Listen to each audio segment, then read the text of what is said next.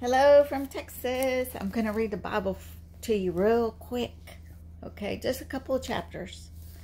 Not chapters, verses. Sorry, verses. Let's read 2 Timothy. This is 2 Timothy chapter 4. I charge thee, therefore, before God and the Lord Jesus Christ, who shall judge the quick and the dead at his appearing and his kingdom. Preach the word, be instant, in season, out of season, reprove, rebuke, exhort with all longsuffering and doctrine. For the time will come when they will not endure sound doctrine, but after their own lusts shall they heap to themselves teachers having itching ears, and they shall turn away their ears from the truth, and shall be turned unto fables. But watch thou in all things, endure afflictions, do the work of an evangelist, make full proof of thy ministry. For I am now ready to be offered, and the time of my departure is at hand. I have fought a good fight, I have finished my course, I have kept the faith. Henceforth, I love this verse. Henceforth, there is laid up for me a crown of righteousness, which the Lord, the righteous judge, shall give me at that day. And not to me only, but unto all them that love his appearing. So that's why we're supposed to be watching and waiting for Jesus. Okay? If you'll get a crown for that if you do.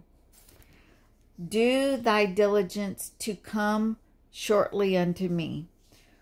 For Demas hath forsaken me, having loved this present world, and is departed unto Thessalonica, Crescens, to Galatia, Titus to Dalmatia.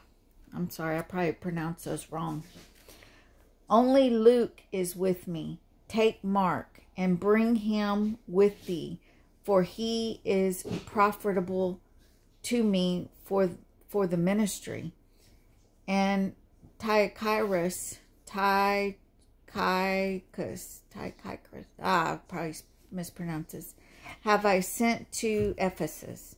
The cloak that I left at Troas with Carpus, when thou comest, bring with thee, and the books, but especially the parchments. Alexander the coppersmith did me much evil. The Lord reward him according to his works. Of whom be thou ware also, for he hath greatly withstood our words. At my first answer no man stood with me, but all men forsook me. I pray God that it may not be laid to their charge. Notwithstanding, the Lord stood with me and strengthened me, that by me the preaching might be fully known, and that all the Gentiles might hear. And I was delivered out of the mouth of the lion. Verse 18. And the Lord shall deliver me from every evil work, and will preserve me unto his heavenly kingdom, to whom be glory forever and ever. Amen. Let me go here to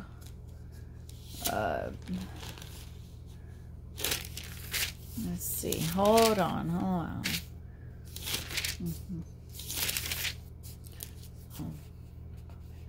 I've read that one before. Let's see. Okay, here's Ephesians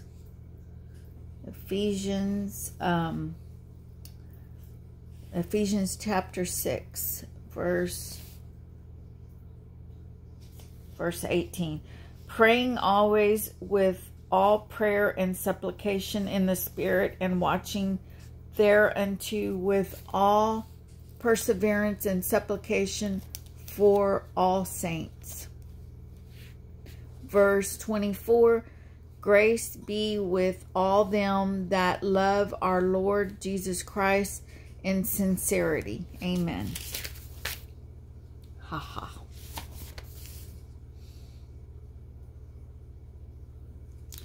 Okay, 1 Corinthians. I love Corinthians. Okay, 1 Corinthians chapter 2, verse 5. That your faith should not stand in the wisdom of men, but in the power of God. Verse 9. But as it is written, I hath not seen, nor ear heard, neither have entered into the heart of man the things which God hath prepared for them that love him. But God hath revealed them unto us by his Spirit. For the Spirit searches all things, yea, the deep things of God. See, we're living in the world, but we're not supposed to be of the world. Okay? I'll see you soon. September, remember, September's a big month. Big prophetic month. Feast of Trumpets is in September. United Nations is meeting about Israel and the division of Israel in September. See you in the sky.